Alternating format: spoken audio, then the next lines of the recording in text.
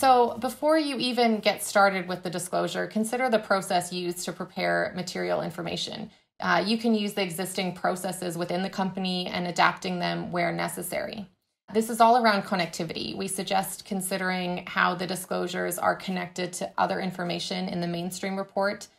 This is about tying it back to tell your story and is mutually reinforcing.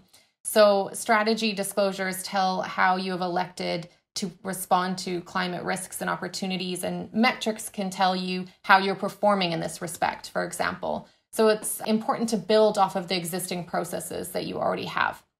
There's a lot of tools and resources you can use to get started, one of which on your screen is CDSB's TCFD to-do list. It's a checklist you can use to start determining how to get started. In addition, it's particularly useful to develop an internal roadmap for TCFD implementation. The steps, of course, will depend upon the starting point and your organization's context. Here is an illustrative example of what this might look like. This often starts by gathering the right stakeholders internally and conducting a gap analysis of current reporting, identifying what you then need to improve on. The SSE's TCFD checklist, which can be found in the first annex of the SSE's model guidance on climate disclosure, is also a very good gap analysis tool that you can use. Once you identify those gaps, you can move through a process of capacity building, then integrating into your operations, and finally also your strategy, climate-related risks and opportunities. So a good portion of that is creating a TCFD team. In order to get a holistic picture of climate-related risks and opportunities and the impacts they bring, you should consider forming an internal working group or team to address climate change. The most successful approaches that we have seen are where these issues are tackled across the organization rather than just in one department. We have seen a number of approaches taken by companies, top-down, where senior leadership direct the conversation, or top-up, where the different functions come together to develop a plan.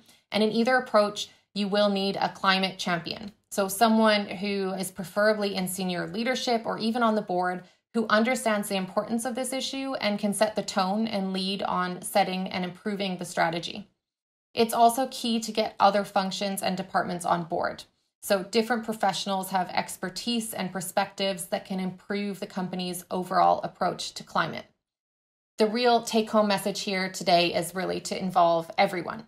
When you're doing that, obviously, you don't want to start a bunch of new processes. It's important to leverage existing work. In many cases, companies are not starting from zero because there are existing climate-related processes or work that you can leverage. When you conduct a gap analysis of your existing disclosure, keep in mind the different perspectives that are being used. Are you capturing climate-related data already? How can this data be used for the purpose of TCFD reporting? For example, are you conducting life cycle assessments on your products? Do you have a GHG inventory? This type of information is foundational, and you can build out from this to understand any future risks and opportunities throughout the value chain.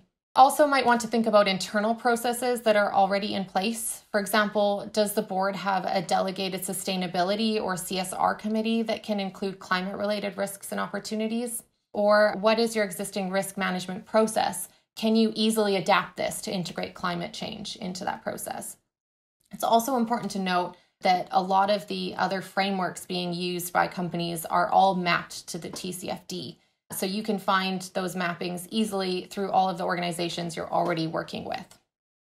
That leads us to using CDP and CDSB together. So there are specific connections between CDP disclosure and CDSB to adopt TCFD as an example. You can take a look at CDSB and CDP's building block paper, which is noted at the bottom of the slide here, which specifically maps this. You can also use these resources to help you, as this does not need to involve new reporting if you already follow these frameworks. What's key to emphasize here is what you're integrating from these other frameworks is really what's financially material. So a materiality analysis is really important here to make sure you're catching all of the material information from what you're already reporting on. So a first step, according to TCFD, can be setting the foundations for your TCFD disclosure. To start with, the TCFD has suggested starting with certain governance and risk management disclosures. While the TCFD is ultimately a full disclosure framework, it also highlights that there are necessary internal processes that need to be adapted. And it also suggests a phased approach that may take up to 5 years to get to full implementation. Governance structures and risk management processes can be used to incorporate climate into internal decision-making and should therefore be thought of right from the beginning. Although we don't expect companies to give point-by-point or granular demonstration of how climate risks are governed, it is expected, at least at the beginning, an outline and summary of the board's oversight, management roles, and the processes used to identify, assess, and manage climate risks related to finance. Interestingly, the TCFD set out the foundation for good TCFD disclosure as these particular areas. They acknowledge this information provides the context in which financial and operating results are achieved. Once you have that foundation set, in phase 2, companies can enhance disclosure by identifying what risks and opportunities they have already identified as being financial to the company and how they affect the business. And along with this, you can introduce metrics and targets used to monitor climate-related activities.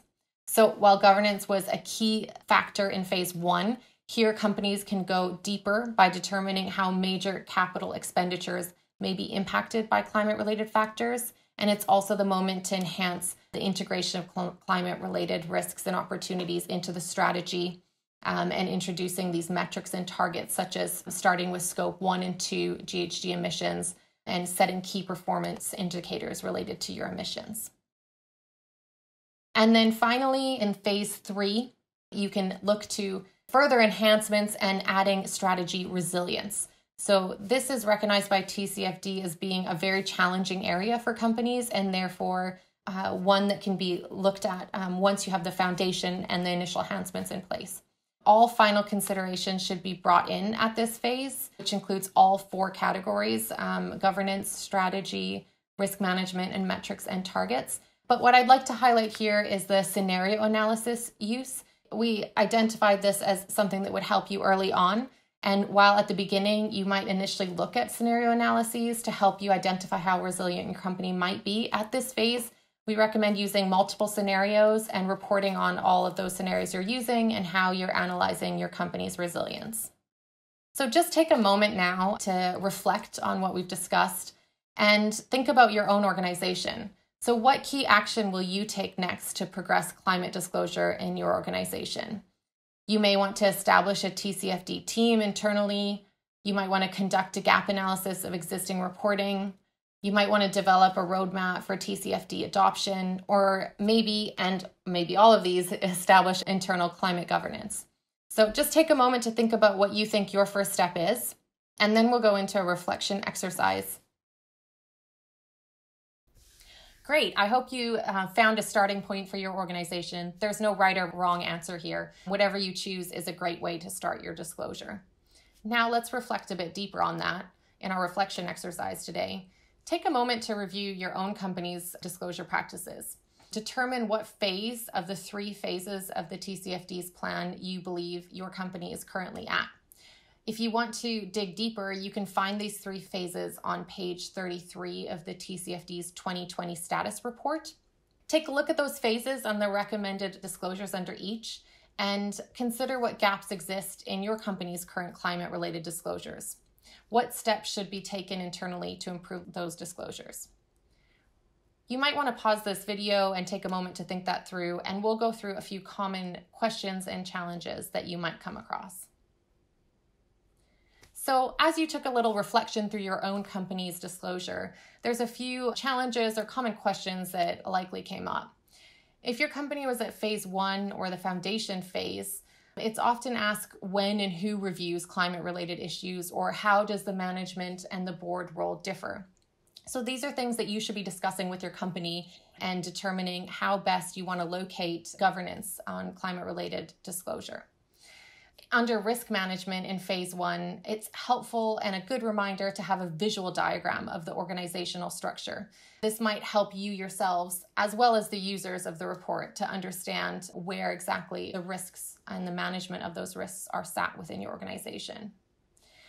If your company is in phase 2 and it's working more on enhancement, questions you might want to be asking yourself is, how do you evaluate the climate impact on capital expenditure? Or you might be wondering, how do you start calculating GHG emissions?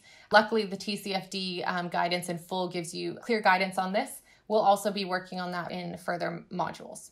When you're looking at strategy in phase 2, it's important to assess the financial impact of climate on your business sector as well as region. In phase 3, you'll be looking a bit deeper into metrics and targets. So you'll start to be wondering how to measure scope 3 emissions. And you'll also be looking at how do you set climate-related targets. A lot of these examples can also be given in the TCFD hub. And you can find case studies there as well that'll help guide you on how other participants in your sector are doing this. And then in the strategy, you should be initiating a scenario analysis. So trying to decide which scenario analysis to use or whether you want to adapt scenarios for your own specific situation. And then also finding a way to quantify financial impacts connected to risks and opportunities will be a big challenge here. Luckily, these are questions that all companies are asking, so there's a number of resources available to help you with that. And our next section will go further into that for you.